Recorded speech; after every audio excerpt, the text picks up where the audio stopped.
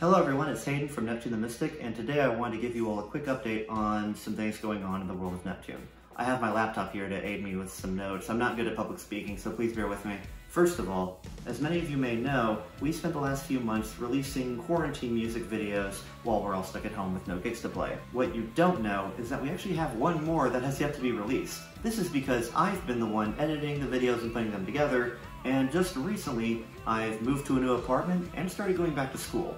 I'm actually sitting in a mostly empty spare bedroom in my new place right now, which I'm working on converting into a home music studio. Unfortunately, this last video will take some time before it's ready, but you will hear about it when it is. Secondly, I recently posted some clips to our social media of the guys tracking some parts for a couple new songs we're working on. In fact, in a couple of those videos you can see just how messy my studio room is currently. I'm not going to say much more about these songs, mainly because we don't want to make any promises we can't keep.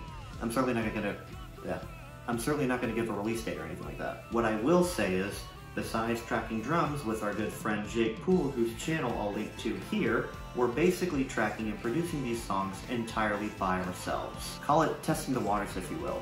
We really want to see if we can pull this off without the aid of a pro studio this time. Don't get me wrong, the studio and producers we worked with for the Vicious and Nightmares album were awesome, but not only was it very financially demanding, but that studio technically doesn't exist anymore. We couldn't record there again even if we wanted to. And we do realize there's plenty of other studios around where we live, and crowdfunding is a thing, but we feel like trying the DIY route with just these two songs couldn't hurt. We really want to see if we can pull it off. Again, if you follow our social media pages, you'll hear about these new songs as soon as they're ready. But again, not promising any sort of release date, any sort of estimated time frame, or whatever.